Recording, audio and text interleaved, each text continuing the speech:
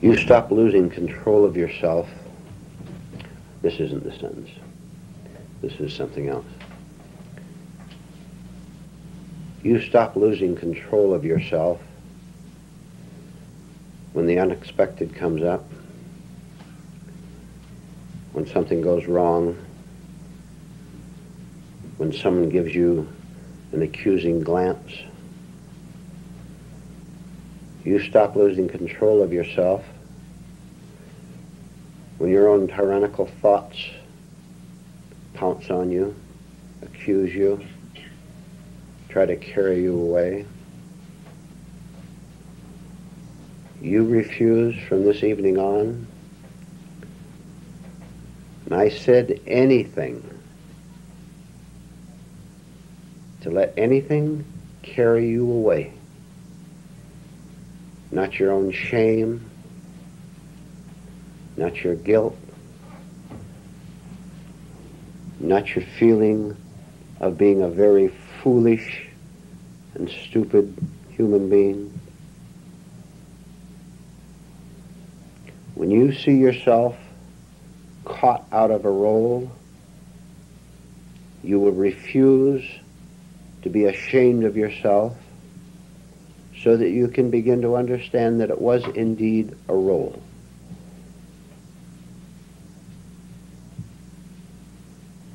So there's really, as far as your inner self is concerned, no such thing as a surprise, a shock, an unexpected thing, but you are poised and you are authentically in charge of yourself every minute of the day, whether other people think you are or not, because they won't think you are, because they're out of control. They'll automatically project their recklessness and think that you are living in the same state that they are, but you will know better and you will feel better. Now for the sentence, please, then we'll get into the main topic.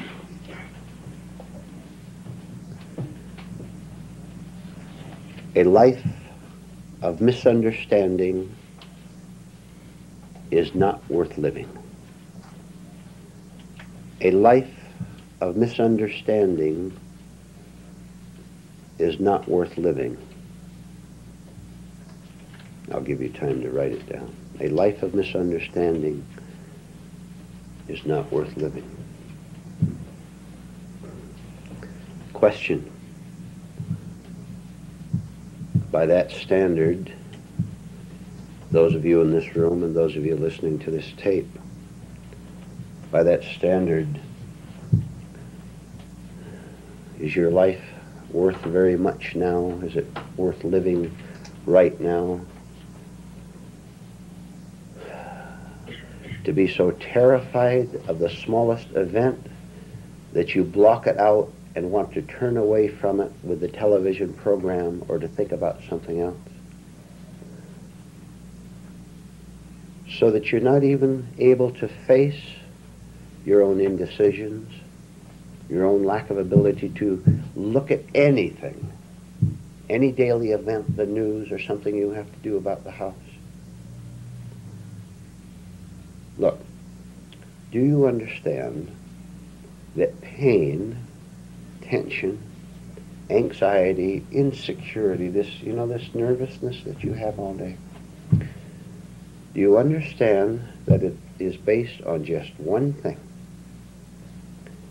It's based on one thing. The fact that you misunderstand what you are all about as a man or as a woman here on earth. You misunderstand what you are all about, what you're supposed to be doing in this life. Therefore, misunderstanding yourself, your authentic place, your authentic purpose, you have no choice but to misunderstand everything that happens to you. Down at work, you can't understand why the social world makes it so rough on you, why the price of houses go up so much that you can't afford one, or why you can't afford that particular course that you want to take to make a living or whatever. You can't understand why people are so thoughtless and so cruel and so demanding. You can't understand how to handle yourself or handle them, having found yourself trapped in a bad social situation. I wonder whether it has ever occurred to you, for more than 5 seconds, whether it has ever occurred to you that if misunderstanding is our pain, which it is, then understanding is the absence of pain, is the cure for it. What blocks you will find in your way if you get to this simple conclusion. I'm anxious, I'm insecure all day long because I misunderstand myself and therefore misunderstand life in general. This is why I'm afraid. This is why I don't know whether to make that telephone call or not to make it, or whether I should do this or that. And we're torn apart all day long simply because one thing we have not understood, as often as we hear it, we have not understood that we can't answer our problems on the level of our acquired thinking. We cannot solve the problem on the level of our acquired opinions, attitudes, beliefs, emotional reactions.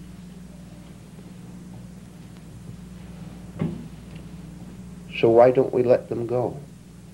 Why don't we come to that magnificent but at first terrifying point of saying, since my usual pretense toward that person in my life, you know that person you're pretending, you know who you're pretending to. Many people, aren't you? You're playing roles with them. Since my usual role, my usual pretenses toward them, doesn't keep me in understanding of what this relationship is, therefore not understanding it keeps me in tension. I'm not quite sure what to say to her or to him. Or when he or she says something to me, I really don't know whether I should laugh it off or take it seriously or be distressed by it or to cover up the way I really feel about it. I just don't know how to react to it. Of course you don't. Of course I don't. Because we haven't really understood what I said a minute ago. That all our acquired ways, responses of handling life are no good at all. Now, I will ask you, why don't you drop them? You know how important the phrase is, drop it, in this class. Why don't you drop it? Give it up.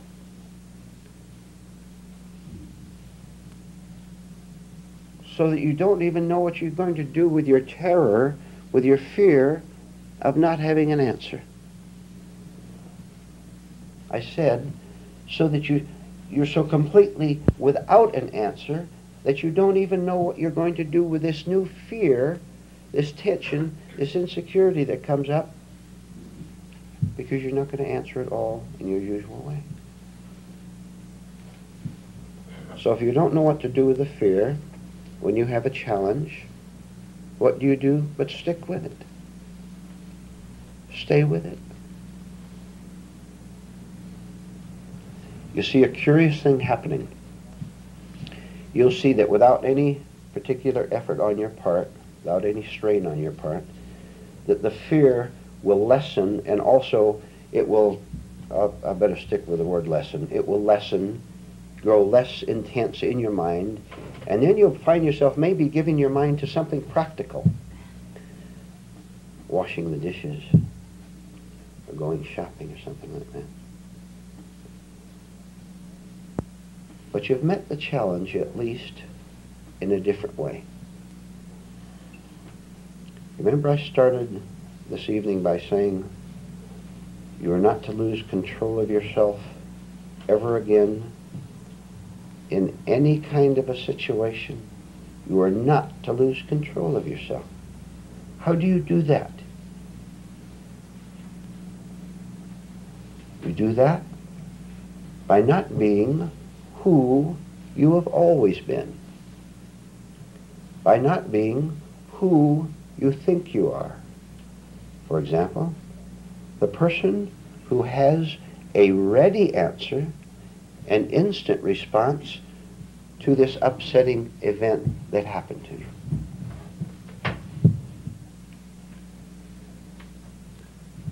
How do you think, this is something to think about now, how do you think you would feel if you left a blank space instead of the usual response? The usual what? Find out what your dominating mood is. For example, maybe you go into depression. The person next to you may go into deliberately throwing up a wall so that you don't have to see clearly what the challenge is. Look how simple it is.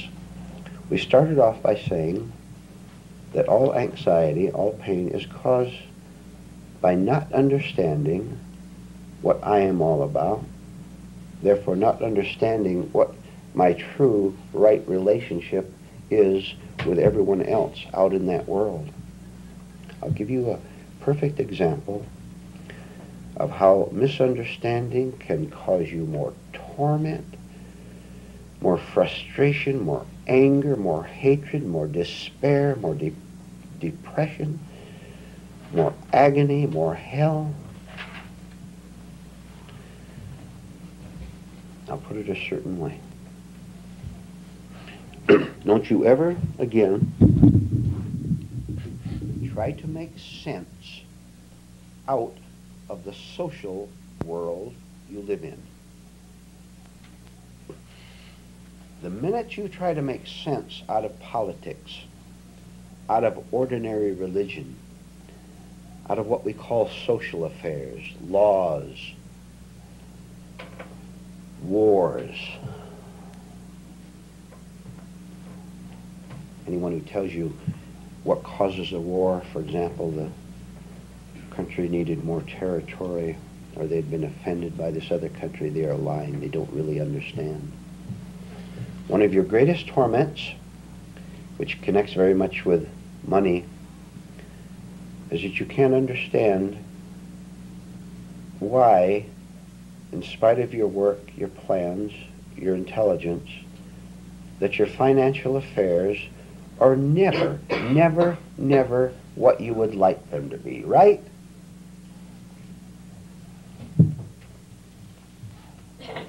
Who wants them to be that way? What idiot are you that you are going to demand a 50% raise in your salary so you can be happy? What kind of an idiot are you? Including those of you listening to this tape.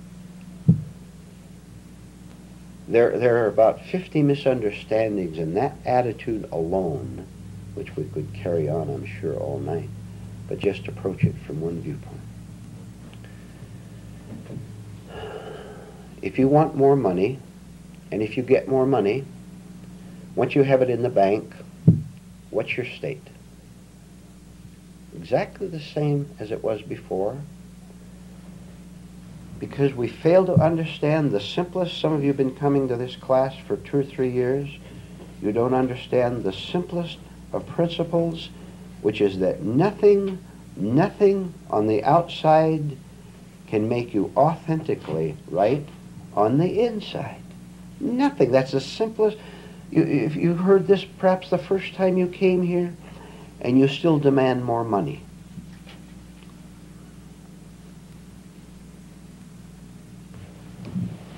There's no sense to the social system when you see that it arises from the madness of human minds, of human emotions. You are free of the whole business which would you rather be? I'm not saying this lightly. I'm saying this quite seriously. And I want you to answer this quite seriously. This is very important to you. You find out what goes on in your mind when I ask this intensely serious and important question. And I'll discuss it a bit because I know what's going to go on in your mind. Which would you rather be, a billionaire or a free human being? A billionaire or a free human being? You say you'd like to have both?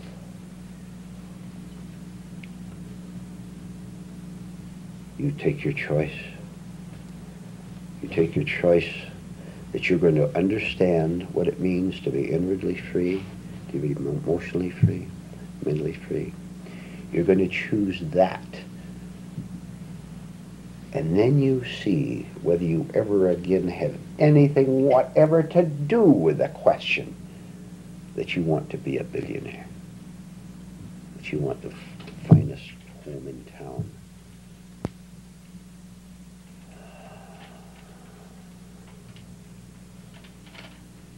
I must tell all of you in this group, and those of you listening to this tape, that you don't have 1 ounce of sense when it comes to money. You really don't. It's because you don't understand that money itself, you misunderstand money. You don't understand that money itself is a part of the whole false system of society. The whole thing is false. But you believe in it. You still believe in money, pieces of paper or coins. You believe it can contribute something to you.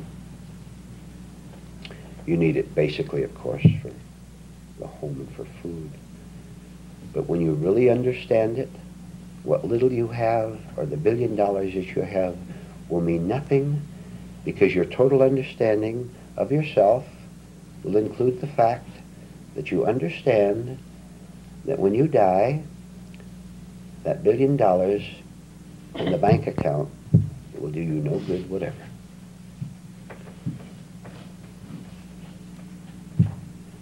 Do you love money? Oh, maybe I better change that a bit. Do you love money for what it will give to you, for the security it will give to you? You had better forget all about finding security in money. Just forget it. You're not going to find it.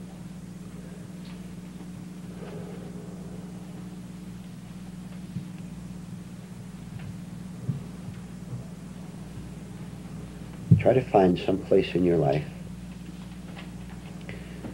where you're terribly confused about something. What is it?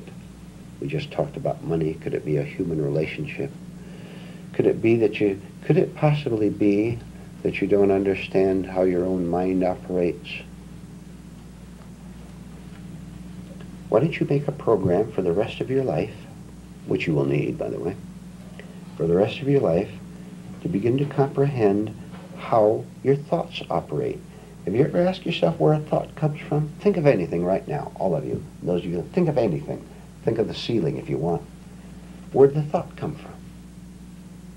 Wouldn't it be interesting to probe into it and find where they come from as a beginning to understand how we can permit only right thoughts, constructive thoughts on every level?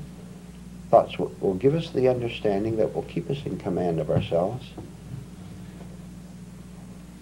keep us from feeling ashamed, feeling weak.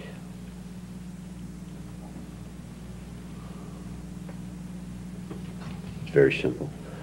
All you have to do is say to yourself, I misunderstand what I am all about. I really do.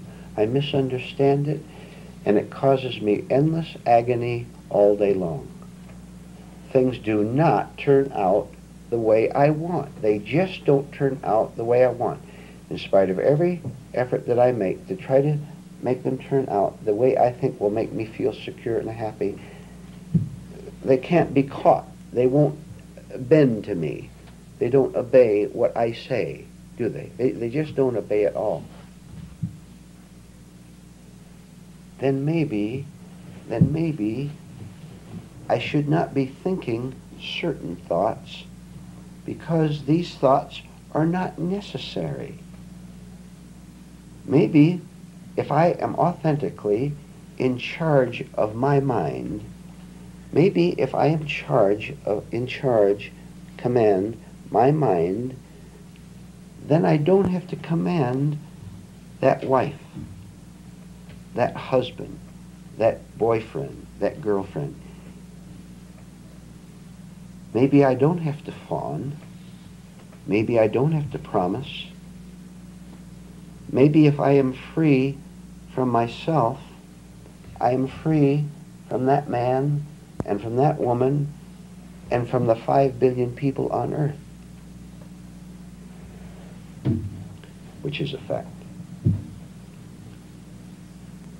So what are you going to do with the rest of your life but come to these meetings and read books and examine yourself all day long and have the courage, first of all, to admit,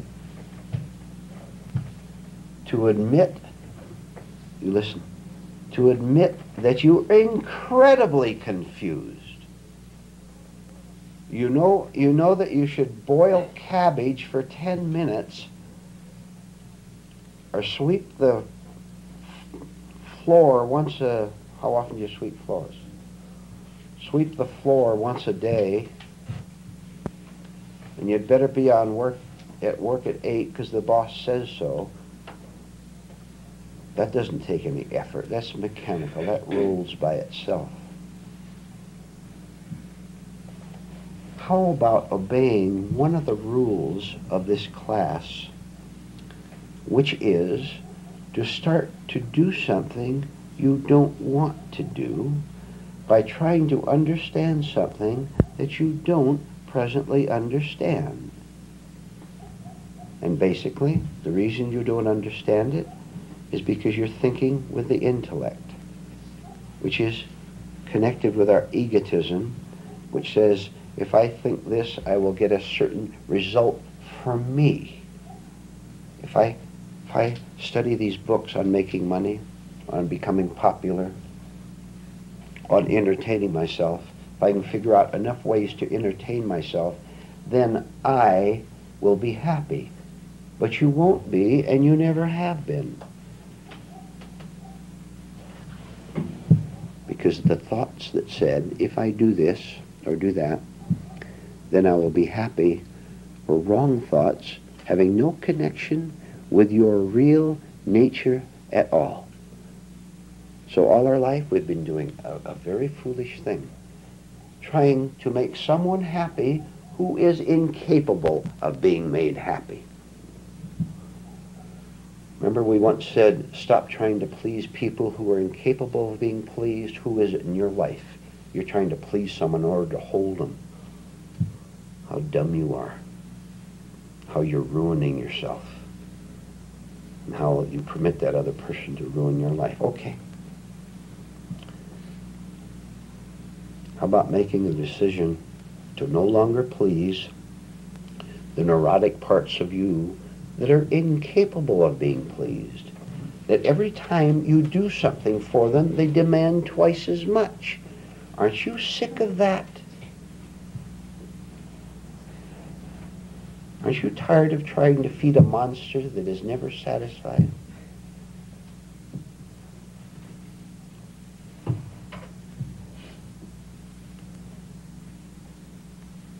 But if I don't feed him, he'll leave me. If I don't please him, I'll feel empty. How uncourageous you are. Ladies, let him leave. Men, let her leave. Be lonely. Be lonely in a new way.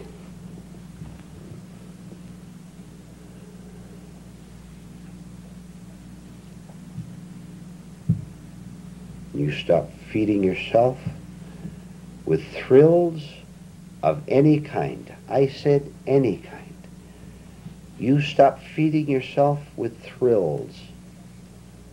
Because have you ever noticed you can't get enough? You ever noticed that no matter how many thrills you give yourself, the next day you have to start all over again, wearily thrilling yourself again with what? With thoughts, with emotions, with entertainments, with dreams of what you're going to do in the future, with one form or another of conquest. I'll tell you what to do. Then we'll have a break. Sometime you sit home, all by yourself. If someone is there, you sit quietly in another room. Get by yourself.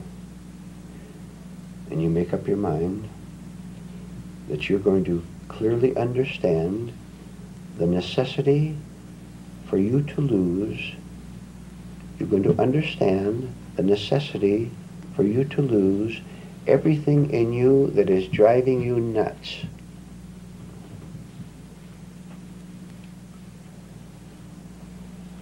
Then you start, as best you can, defying not anything out there, but everything in here that wants to scare you. You begin defying it with the knowledge that you collect here. You begin to defy it persistently. You defy it best of all, and listen to this. And you're quite welcome to take a deep breath of relief and satisfaction when I say this. You begin to defy your own emotional and mental misunderstandings. Defy them because you are capable of defying them with the power of God Himself. Did that simple fact ever occur to you? We're not being religious. I hope you know that. We're factual, not religious, and that's true religion. I hope you understand that what you can't do, God will do for you if you'll get out of the way. If you'll practice getting out of the way. You've heard that before, I know. Now you're seeing how to do it in a very real way and very individually. So you sit at home and you watch those terrors that say, I'd better write that letter in order to achieve this result. I'd better think this in order to escape my pain. You watch how your mind works, begin to understand it, and you defy every wrong thing, every wrong feeling that goes through you, every feeling that tells you that you had better be insecure and afraid, and you defy it. You say no, and I'll permit you to scream no if you want. What a remarkable thing happens if you will do this and do it persistently, and I'll put it very simple. What I'm telling you is the truth. You will begin to scare the devil, dark forces. You'll begin to scare them so badly that they will want nothing more to do with your mind. They will want nothing more to do with your life. You are afraid of them. You're reversing it. They will be afraid of you, and I will guarantee you they will go away and leave you alone, which is what you want. They will leave you alone. They will give you up. You're no longer a sucker. When you cease to fear them, listen, when you cease to fear them, they depart. You find out for yourself. I've told you this. I've just told you a magnificent fact. You find out by your experiment that what I have told you is true in your personal life. You can do it. God will help you. Truth will help you. It wants to. It's just waiting for you to be willing to give up your fear. Give up your fear. Drop it. so that something that is not a part of that fear can take over to work for you, to give you the understanding that sets you free inwardly. Write down a sentence, which isn't just clever words, but something to think about. Learn to rest and rest to learn. Learn to rest and rest to learn.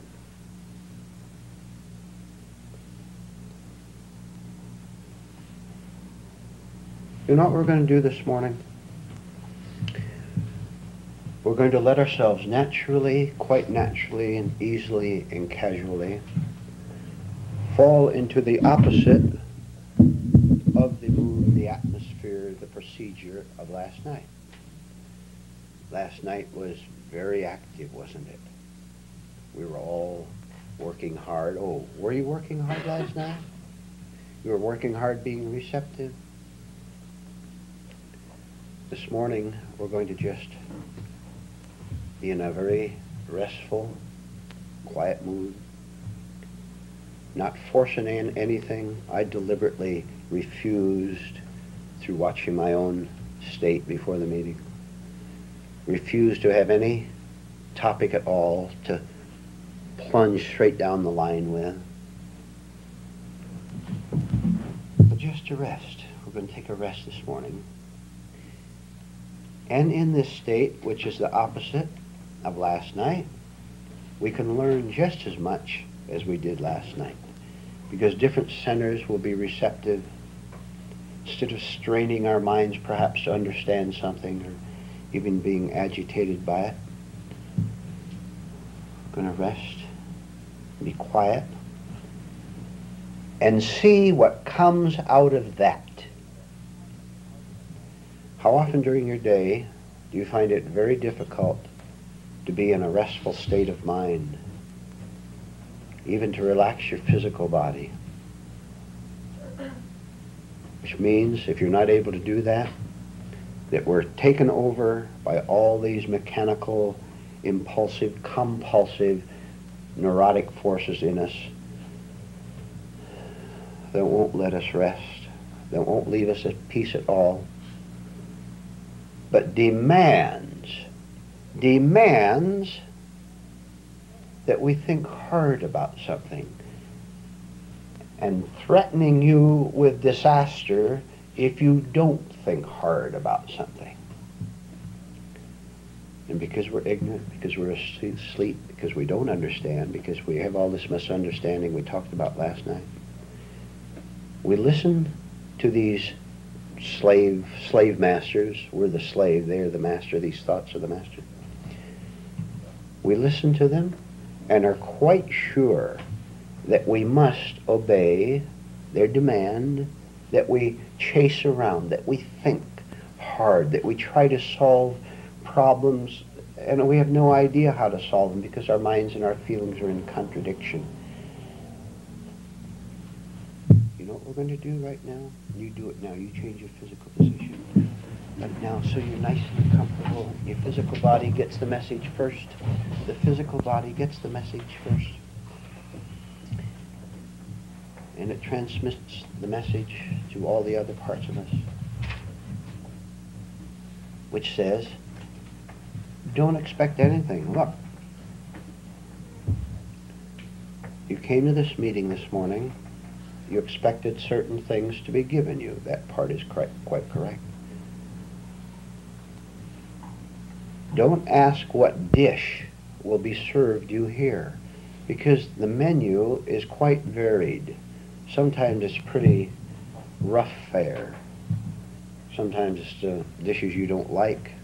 The sauces are too spicy or something.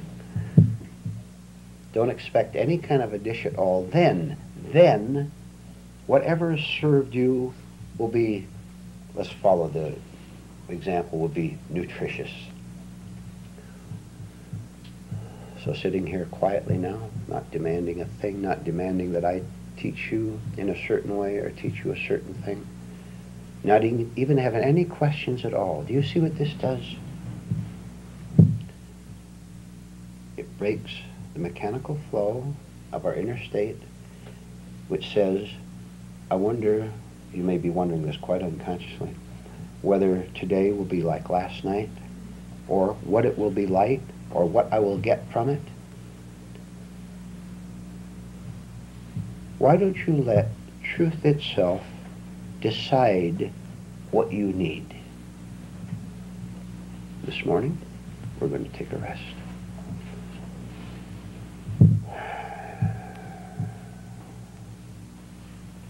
Because in that restfulness is silence.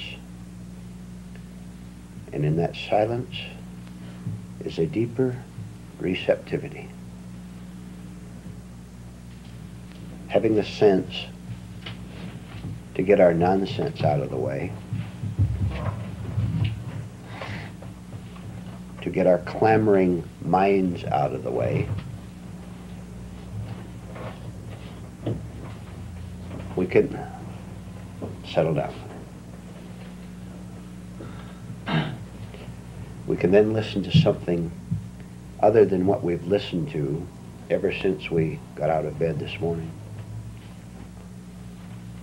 So from this point on, turn the arrow back right now as I'm talking to you. Turn the arrow back and see what's going on inside of your mind, inside of your whole psychic system. You may find it a bit uncomfortable, something you prefer not to do, because it is much easier to come here and put your attention up at me, which you're now doing, and listen to me give a talk to which you simply respond. You respond, I do the work, you respond to it. Or you're watching my face, you're watching my gestures. That's easy to do. That's very familiar and it's very comfortable because this is the way we spend most of our time, looking at someone else without any attention back to ourselves. So while we're being quiet here this morning, see if you can even begin to understand what it means to sit quietly and not care what happens, because you're not trying to force anything to happen. You're defying properly, you're defying with proper understanding the mad mind that many of you had out in front here, compulsive talking, right? Saying things because you thought you had to make that remark to someone else. Obeying the dictator of your conditioning, of your familiar thinking habits, without even knowing that you were obeying what your mind said. Your mind said, I'll take Rudy as an example. Rudy was talking to Juan. Rudy was talking without knowing he was talking. Juan was listening without knowing he was listening, as an example.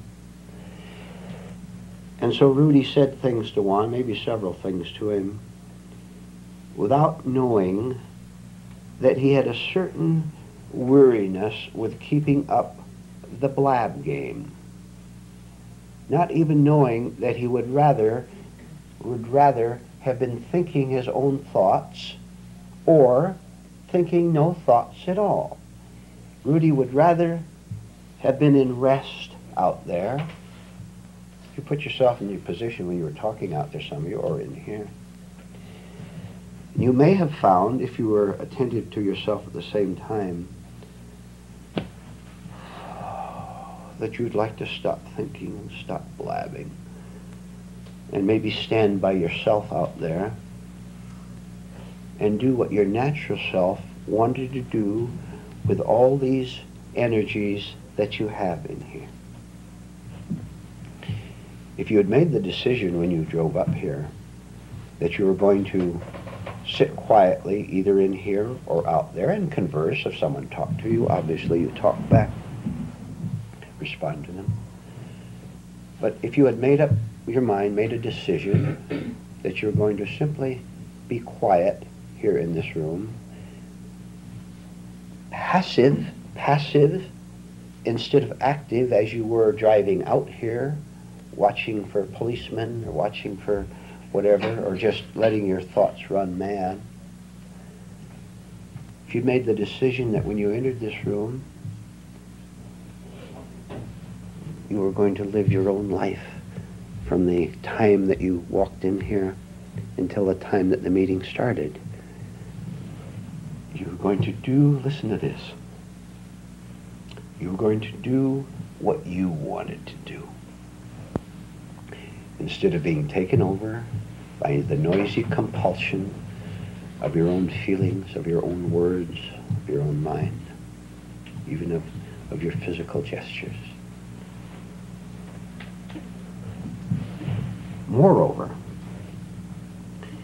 if when sitting here quietly, doing what you want to do, instead of behaving the way you think you're compelled to behave because you're in this room, moreover, you could have just sat back and let nothing happen, not expecting, not wanting anything to happen,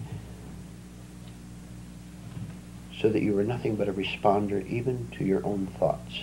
Then you could choose, so to speak, whether you wanted to think those thoughts or not, or just let them go.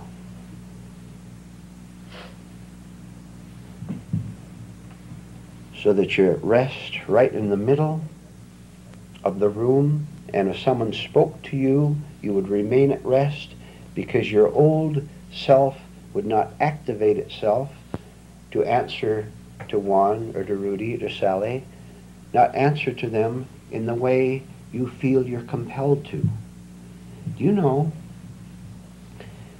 that you can, I can say this to you, I wouldn't use this particular phrase to too many people that misunderstand, but to you I can say it. Do you know that you can lead a conscious double life? You're sitting in the room here and somebody says something to you. You have no interest whatever in what they're talking about. And maybe you've seen that you are not compelled to have an interest when they start telling you about their pansy garden or about what they're going to do tomorrow. You used to pretend an interest in that because you felt that it was the thing to do and you didn't want to hurt them or disappoint them. You sensed they're kind of egotistical about it. And so you played the game, but you resent it or wish they'd shut up. And so you're divided. I will teach you a new way to be divided, which is not divided at all. Which is when one starts talking about his avocado ranch.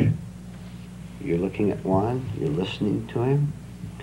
You understand why he wants to talk about that, because he planted 20 trees yesterday and he's telling you all about it. You can see that he, Juan, is absorbed in his avocado trees, and this is the only thing that exists to him. Therefore he thinks you should be interested in it too. All this you understand quite clearly. So you listen to Juan quite consciously, the arrow pointed back here. So at the same time, he's blabbing on about what he wants to talk about, his personal interest. You're listening attentively, and you're not putting on a phony act. You're listening to every word he says. At the same time, you are living your own free life because there's no resentment there at all. You don't care what you think about. You might as well think about his avocado trees as listen to him, because you have no neurotic need to think about your apple trees.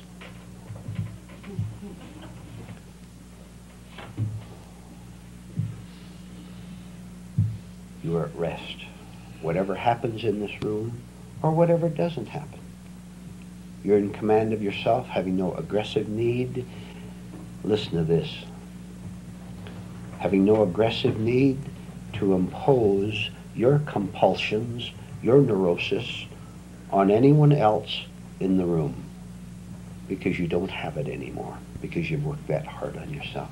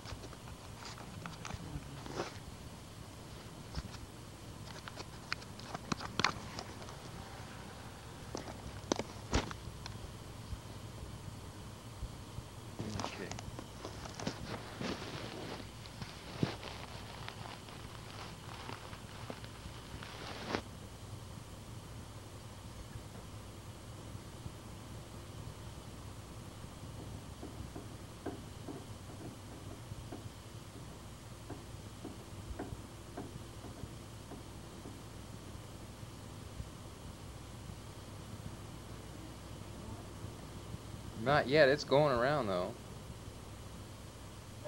Here's one of those that are slow. Oh, how about the volume? Yeah.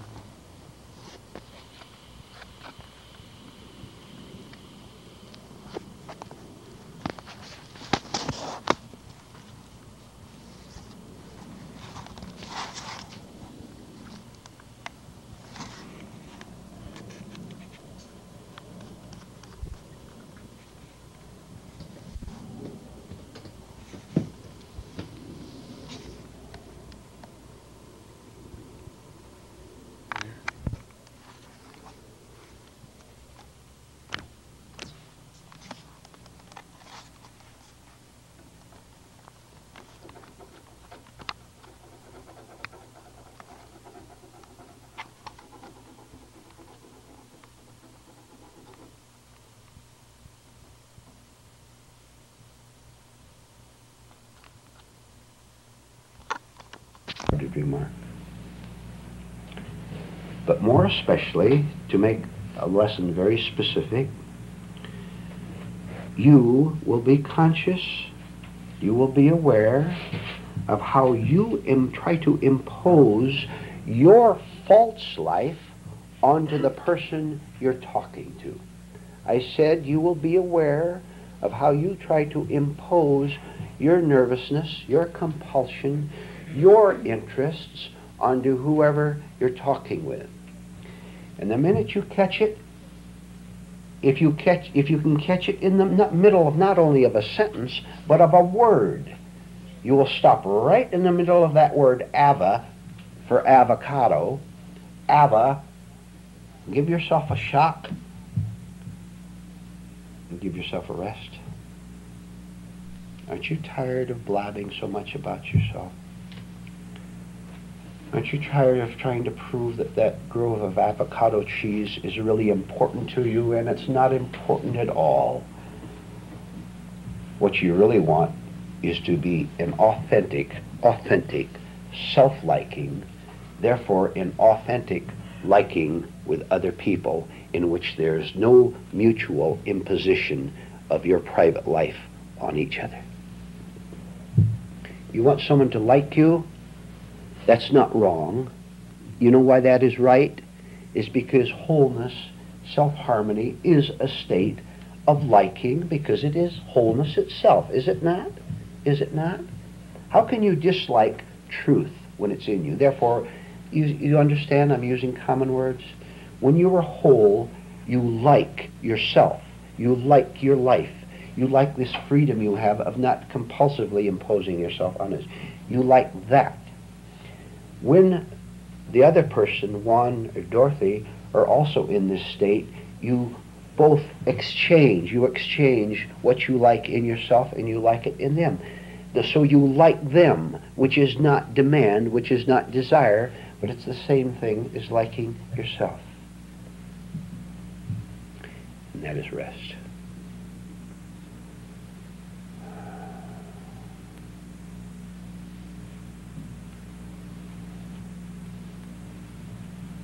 Why don't you stop? Why don't you stop struggling so anxiously for the answers, so you can see that the capital A answer is something quite different than the results of your struggling for an answer which have never answered anything.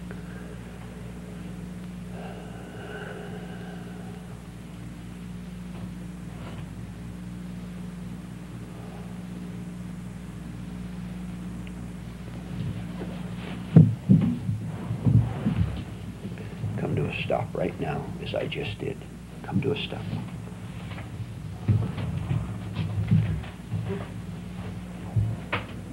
Start all over right now. Don't think of anything at all. We've got a fresh start right now.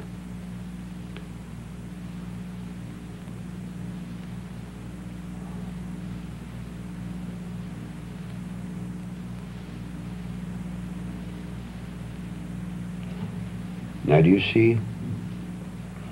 Now do you see that there is really no problem Now do you see that there is really no problem except as my mind creates it through thinking incorrectly? Through thinking that there's something I have to chase and finally catch if I'm ever to be happy. There's no problem when I give up the chase. There's a problem only when I chase. Real honestly now and real bravely, how many of you here have ever been to a talk, this class, in which you were disappointed in the class, in that you felt you didn't get enough, or didn't get what you wanted, or didn't go the way you wanted? If you had, any of you, I'm speaking generally, ever been disappointed? Let's see your hands, please. Is there anyone here who wasn't disappointed? Here?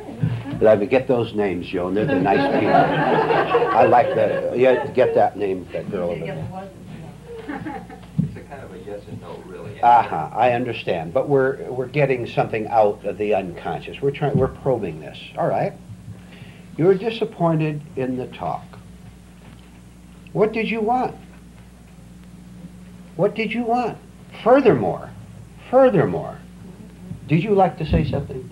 No? What did we want? I said miracles. Ah, miracles. Ah.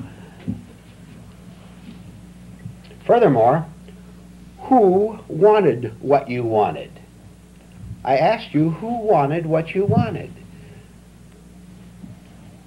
Your anxiety wanted something to relieve it, and you were so disappointed that that nice man, that man up there, didn't relieve your anxiety. How terrible. Nobody serves you properly, do they?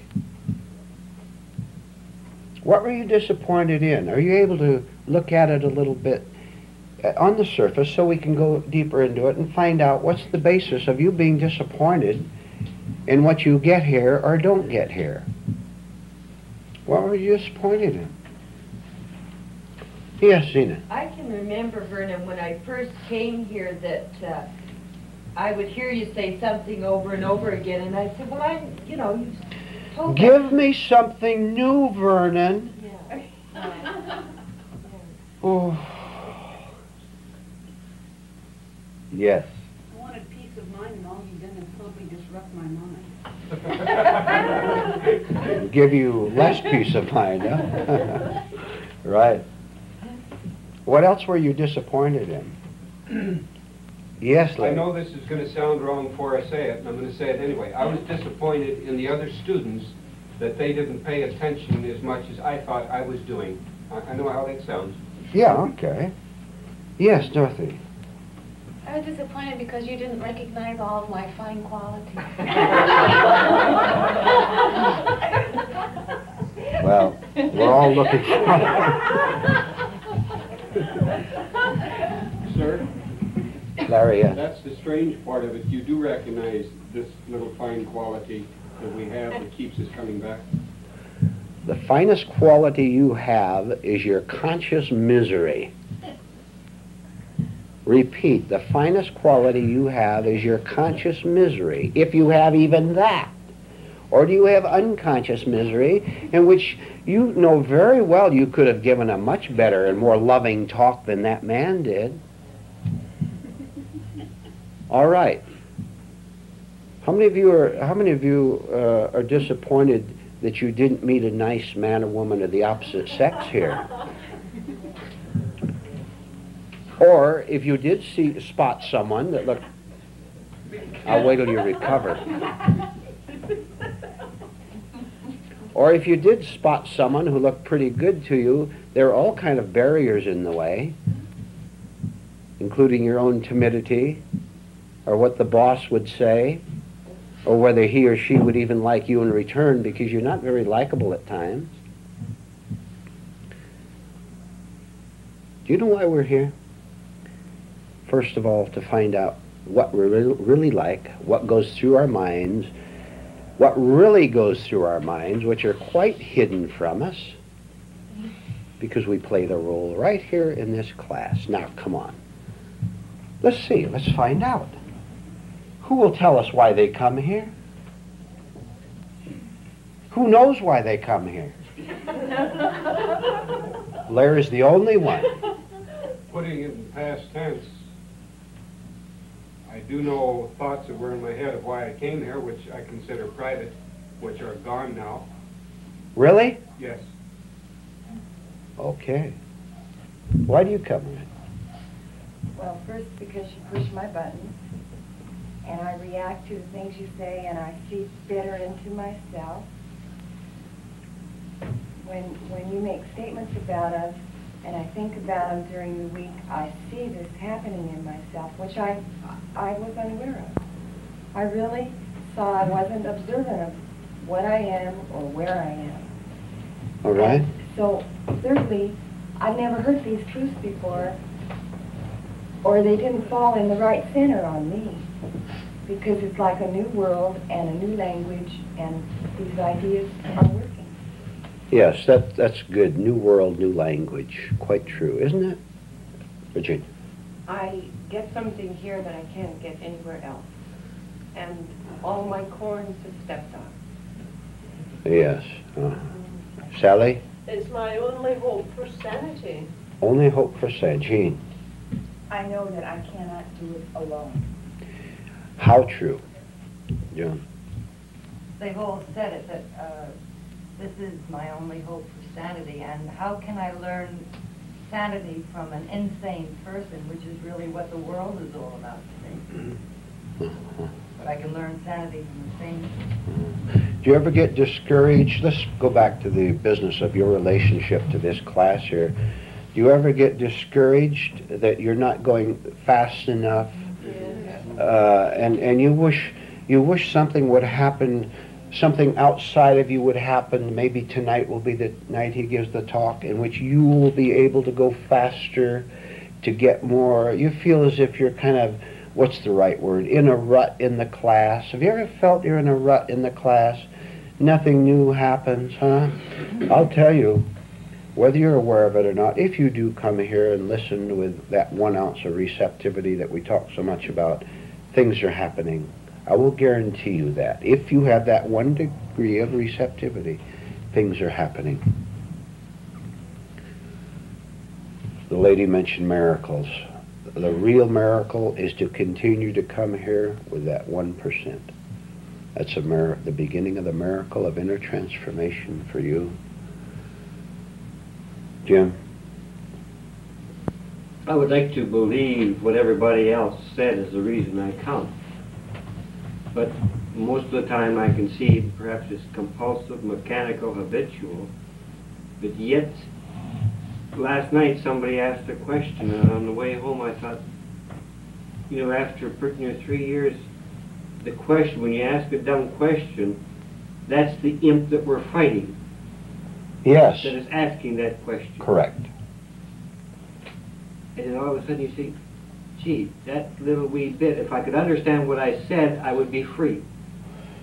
If you could see the imp. Yeah.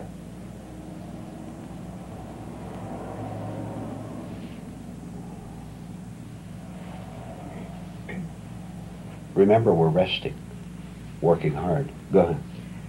Well, I know before coming here, Vernon, I did read one of Nicole's books, Love Virtues of Man, and I didn't understand it, so I know that for me that I can't get it by reading a book by myself. That's very I good. do not understand it. Yes. Yes. Bob. Yeah, I've been looking for the truth. You shall find the truth shall make you free. And so you say, what is truth? And you and your books are the only one that have ever strung it out in sentences so that you can begin to understand. That's what I Truth is the absence of falsehood. Work from that viewpoint. Truth is the absence of falsehood.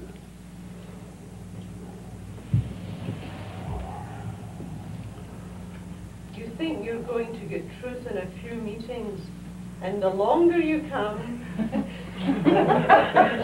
the more you know that you're not, and it's going to take a lifetime or longer. Say that last sentence again. it's going to take a lifetime or longer. Or longer. Let me figure that one out. You might not even do it in a lifetime. It's so much. Okay. Even the smallest thing Okay. is very, very difficult. Yes, the smallest thing. Because you have been saying things for years and years, and we don't understand them. And then years later, we get a glimpse of what you're trying to tell us. In a simple sentence, like stay with the fear, who understands that really? Until you actually begin to do it a little bit, and you see how you never stay with the fear. See? You never do, but if you do it a little bit, you're terrified. Okay. And you know what you have been talking about for years, and we never understood it. That was very well said, Sally. That was superb. Jean. What Sally just said, especially the beginning part, relates to me, to what Dorothy said last night about the work picking you, not you picking the work. Mm-hmm.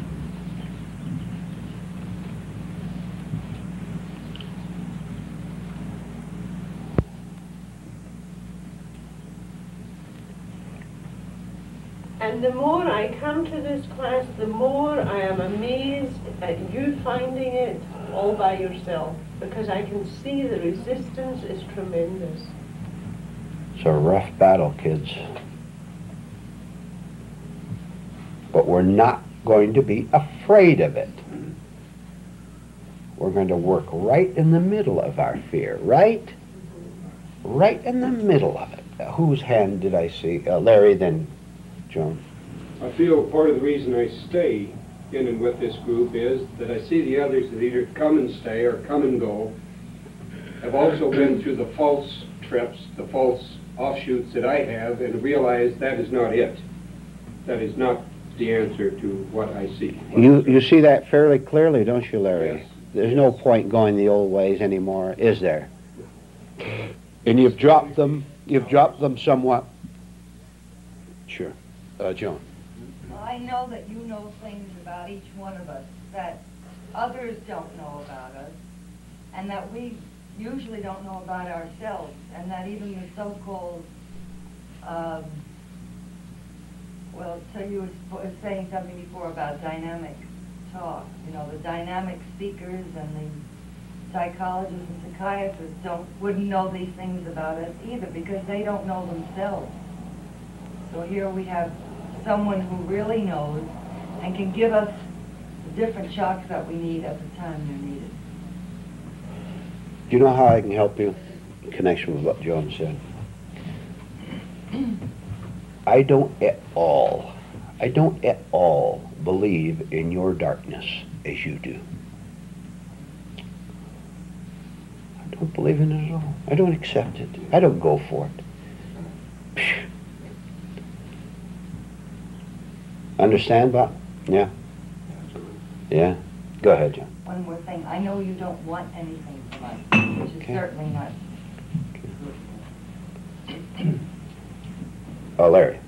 Another thing I can see myself doing as time goes along in this class is a coward to ask a certain question. The cowardice in me that would make me feel like I'm pleading, and I'm not a pleader, I think, okay? But to watch another one in the group, in a sense, plead, Vernon, give me an answer, and see myself in that same pleading state, but a coward to say, Vernon,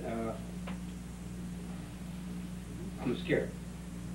Do you remember the exercise we had maybe 3 or 4 months ago? As a matter of fact, I'll lead into it in a little different way. I would like 3 different people to ask me any question. Think of some good question you'd like to ask. Will you please ask me a question, anyone? Anyone? Joan? What is truth? What is truth? Someone else, ask me any question at all. Do you feel you're out of the falsehood of life? Do you feel you're out of the falsehood of life? Okay. How can I get over being afraid all the time? Okay. Joan, you answer your own question. All right, let's have one more. You said that Nice and loud, please. You said that we should consider ourselves as separate from suffering, and Krishnamurti said you are that suffering and don't separate yourself from it. So that... No. Are you asking that as a question? Okay. Okay, fine. Joan, you answer your own question. Without quoting you.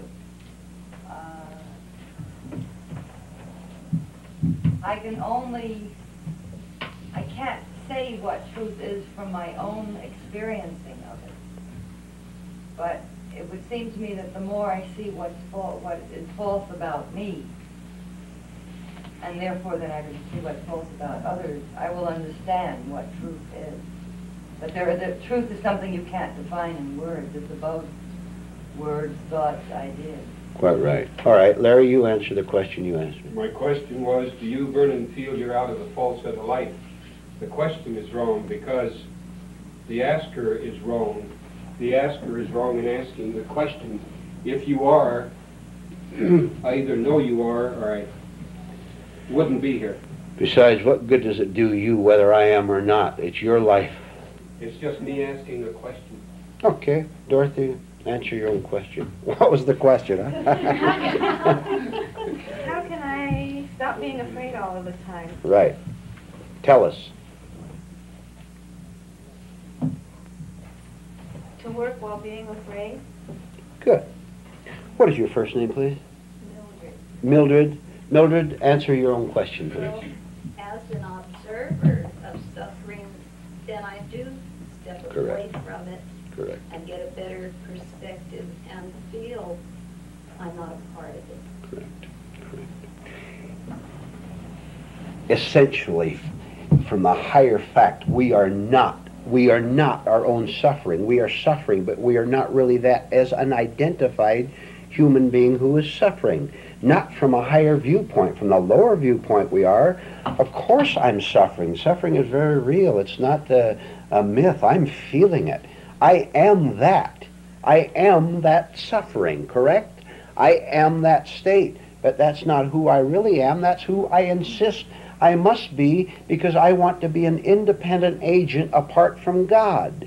I am a sufferer. Now I call on God and deepen the division. God save me from my suffering. He never will. It's a wrong question. It's a wrong move. If I stand apart and see that I have identified with my suffering, I've called myself a sufferer whom Christ died to save. I'm giving myself a name, a label, therefore I'm apart from the whole, apart from God. If I can stand apart and see that I am taken over by my own labels, calling myself a persecuted sufferer, if I can see that, I can see that it's a false identification, I can then die to it. I can die to it. Now I am one by not dividing myself, by standing apart and saying that I'm a sufferer. Therefore, I stick with it till I begin to understand what I must do is to die to me. This is a device to stand aside and observe. It's a device, a proper use of the mind on its own level to observe something. But I don't identify with what I observe. Otherwise, I observe myself as someone who can save this country by being elected to office. I have given myself a label. That's a lie. I'm nobody at all. I don't have to be. I can be at rest, being nobody, being nothing at all. Which means I am the whole business. To be nothing is to be the whole business. But I don't think about it, do I? The minute I think about it, the minute I call myself a child of God, curiously, I'm separated from God. Right? The whole point of this being, let's have the courage to begin to answer our own questions, which simply means to struggle with them. Remember we had a talk on struggling? To struggle with them on the level of ordinary thinking. Look, how many of you have muddled minds? Don't you think we had better begin to work on that level properly instead of asking way up here, let's get way down here, huh? Let's see when we go into a grocery store and one can of corn is 28 cents and the other is 26. We don't drive ourselves nuts over 2 cents either way, huh? Don't you think that would be very profitable not to waste that energy in 2 cents? Okay.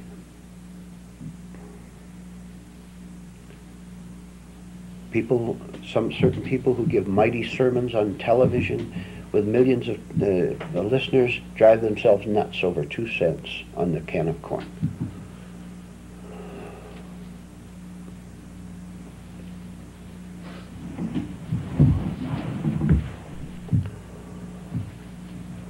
I'm beginning to really see that all these lofty, like questions and pondering about all this, and we can't even crawl. We want to, like, Jimmy and I were talking about this coming out in the car, that we want to walk on the water and we can't even crawl. Yes, it's that's just good. a distraction. It's the devil, isn't it?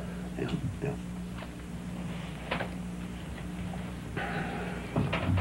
All right, I'll give you something to think about. Let's open it up here. Listen to this, and then somebody comment. Evil always calls evil good.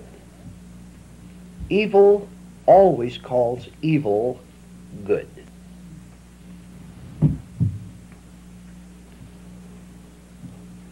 Can you give a historical example if you can't do any better than that? What would be a historical example of that? Then maybe we can get more psychological about it. Yeah. Pardon? Hitler, yes. Perfect example. It is good and necessary that we conquer the world for the sake of the world, of course. The Christian war. The Christian war. Christian wars, yes. The crucifixion. Crucifixion, it was necessary to crucify that man who broke this Sabbath laws or whatever. Where are we doing it? Inwardly. You know where we do it?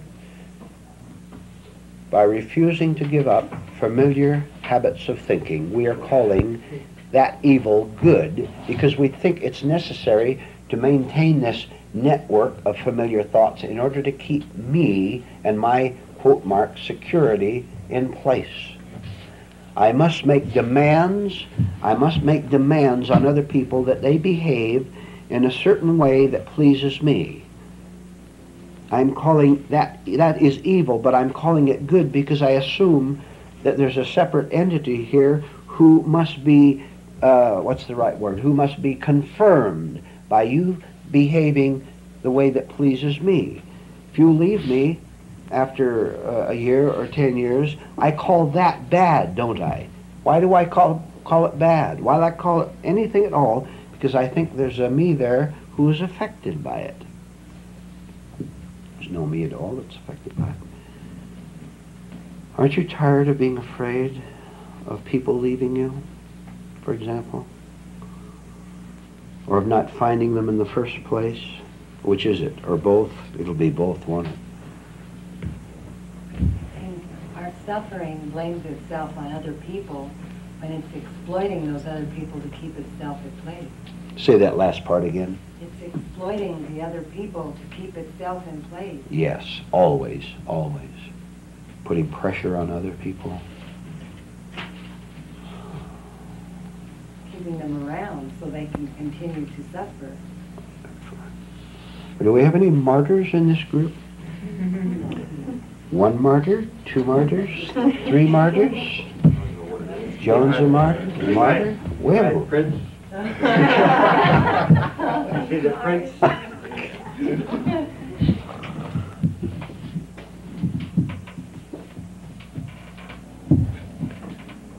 All right, we'll take another little angle. How many of you in this room like me? I'm talking about me. I want to find out. I want to get this one down. Take names, John.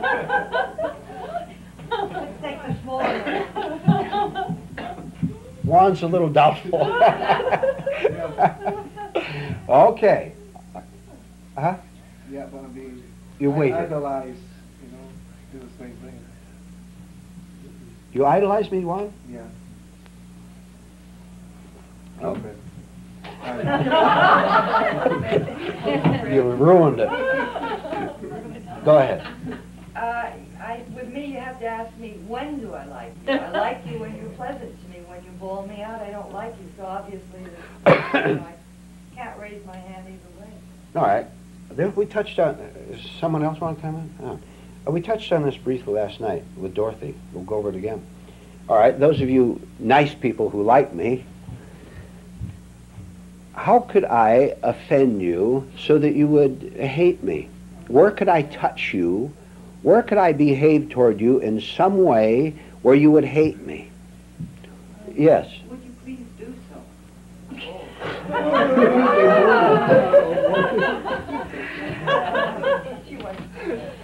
Bob, Sally.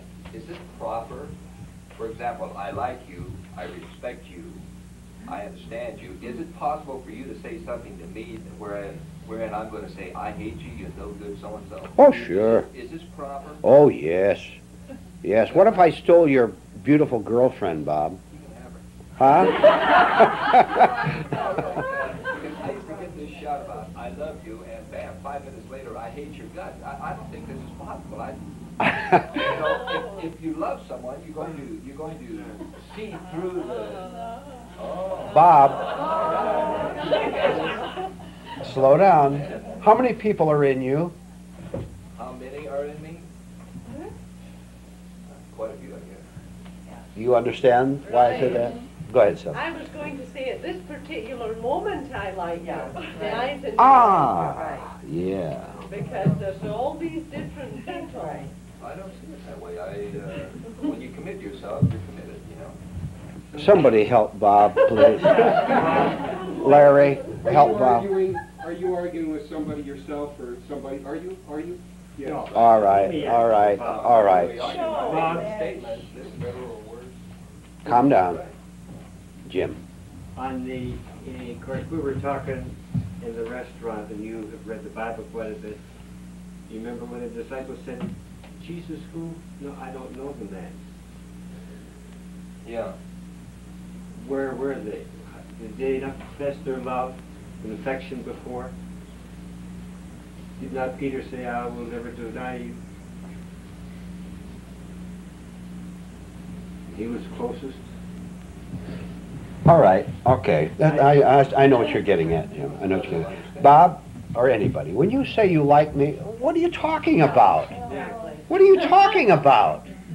You mean that at present I haven't offended you? Is that what you mean? What are you talking about? You know, when you offend me, and you have, Uh-huh. I don't say Vernon is a no-good rat and all these other people, I'm not going to, I say to myself, okay, what's bothering you about what he said? And I say to me, because it's not your fault. You're simply, as far as I'm concerned, you're simply laying it on the line, and this is good. We put it out in the light of day, and if the sun doesn't shrivel it up, then you better do something with it because it's going to last. So I don't take offense. I look and see what it is in me. Comments? I don't know if I saw a hand or not. I'm sorry. Yes. Okay, Larry. Again, I forgot what I was going to say. So I'll pass. Joe? Well, this is it, that what Sally said, what you said, that there are so many people in me that it depends on what person is in charge in me at the time, whether it's you or whether it's anyone else, and the way I react. And the person that I may have been lavish about 5 minutes before is one that I could turn on and be furious at. So obviously, how can anyone say I like or even I hate? Dorothy. Yeah. If you are, not you personally perhaps, but if someone else is feeding my neurosis at the time, I probably like them. If they're not doing anything, I'm probably somewhat indifferent to them. And if they are threatening my neurosis at the time, then I hate them. Yeah, that's good. That's very good, sure. Okay, now, let me ask you. Bob, then Richard, yeah. Okay, what state of completion is that statement in? What state of reaching the eventual heights is that? Is it way down? Oh yes. Oh yes, of course. That's very low level living, Dorothy. Not too personally directed. Oh, yes. We got to get to Richard, then Lorraine. Richard. Well, to like and to hate are the same thing of one stick. Yes. And to say, I like you, someone has to be like you. Someone must want something. Someone, well, either wants something. There's someone there that is doing the liking. If there's someone there that can do the liking, there's someone there that can do the hating. Correct. Very good. Is that right? Yeah, sure. You didn't know that? Now you know that. I ain't gonna buy it yet. All right. Well, the first reaction was, yes, I like Vernon's teacher. That's all I know, really. I don't know Vernon's man. I don't see an ego. So I'm used to liking or disliking people that I know. And that's from my ego standpoint, as Dorothy pointed out. But somehow, I don't know if I like you or dislike you.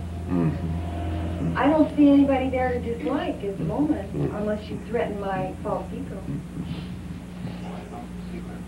I don't know if I like you or dislike you either, and I don't really care.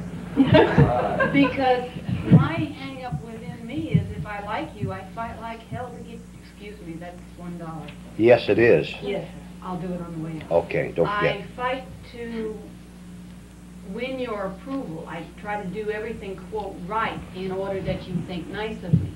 If I stay separate from you at this point, I find I absorb what you're saying without putting my personality and trying to get close and trying to make you like me to get your approval or afraid of your disapproval. And I don't want to know you. I don't want to know anything about you. I don't want to like you. I don't want to dislike you. You are concerned with yourself to straighten yourself out, right? Right? And so is every one else of us in this room, including myself. In other words, if you say suffrage and I take umbrage to it, and I don't like you, there's something wrong with me. Yes. Why do you go either? Why do you like or dislike, as Richard said? Yeah, right. Okay. By the way, let me say something, then the two ladies, those of you who are new. If you say a bad word, a crude word, a swear word, a foul word, you're fined $1. Put it in the basket. Be nice. Use nice language. With a real part of me, I would like not to like you in order to see my chief feature, that which all gets disturbed. Well, to be indifferent is all right, as long as you want us to be indifferent toward me. You're here. You want something. You want something in this room. Yes. That if you're going to admire me as one does, what was the word? Idolize. Okay. Nothing. I told you, to the degree one idolizes me, he's going to hate me. Okay. Right? All right. You got it. Now you got it. Mildred. Then to dissolve that censure so that there is neither liking nor disliking, is to be free to love. Ah, yes, of course. Above that is something that is very real, that can have authentic affection, real affection. Don't you have affection when we sometimes catch a rare glimpse of decent behavior? Look, not even in this class, anywhere. You see someone who, for maybe in a small way, and yet in a very definite way, is free of himself for a moment. Doesn't that arouse love in you? I don't know where we are. We're with Bob. And you said many times that you have to get to the point where you can walk in and out of things, people, and etc. And I don't know, this is what I try to do. And Sure. By seeing you're really not connected with that situation except in your own mental attachment. Your own mental attachment, which means that there's desire or there's heartache or whatever. Conquer that. Then is there a real attachment, or is there just one whole thing which you understand and therefore can walk in or out? Joe and Jim. The thing is, you're a human being who's giving us the truth. If we get hung up on you, then we're reacting to you, and the truth is secondary. And this has happened, I would say, with every true teacher down through, as, I don't know how many thousands of years. They still idolize Christ, but do they try to do anything about the truth that he taught? So that comes into it also, that Vernon, the man, might be likable, but when he states certain truths, and they are hard sayings, can the wrong parts of us take it? And the wrong parts of us, of course, will make us hate you, the human personality. Yeah, the human personality. So that you don't even know that you're afraid of the truths that are coming to you. Jim, then Larry. Well, I get a kind of a feeling that you get an affection here for the truth when something you see all of a sudden frees you from yourself. Yes. That's good. And then you kind of get a glimpse of that understanding, and you see your little bit of your compulsiveness leave you. And then you get kind of this is what is the magnet that draws you. That's right. We want freedom from ourselves, right? That's why we're here. We're using everybody. You use me. Don't you know I use you all the time for this aim. Larry, then Jim again. Similar to what Jim said, for my part, I like the action of a certain member in this group, who at that time I saw myself rise up in anger against their action at that period of time. Now, that person riled up a snake pit in me that I wasn't even aware was there. Yeah. But at the moment I was spoken to, I saw my fury, could do nothing with it but see it. Later looked back and said, do you really have that much in you? Yes, you do, because it riled up. So, what I'm trying to say, for the authentic or proper use of the word like to me, I must like the action of that person to help me to see deeper into myself. All right, Larry. Let me remind you, though, to try to think in short sentences, one idea. It's awfully hard for me. Yeah, okay, work at it. Well, we talked last week about contradictions, and it was amazing. A woman came up to Zena and said, at the talk Wednesday night, this is fantastic, these truths. And then Zena said, well, they have classes in Boulder City. She said, Boulder City, that's 30 miles.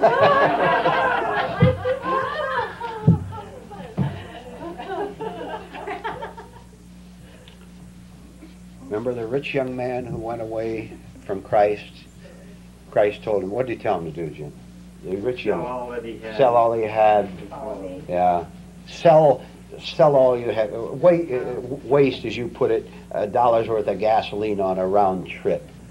Which do you want, God or your buck? Well, another contradiction, Sunday night, we were talking about going out to have something to eat. Yeah. We were deciding where to go. And then somehow the thought came up to go to Henderson, and then I said, no, that's too far to drive. And then Jay, our daughter, said, what a contradiction. You drive 3 times to go out to Boulder City to classes. And I said, well, that's a different kind of food. That was good, Jim.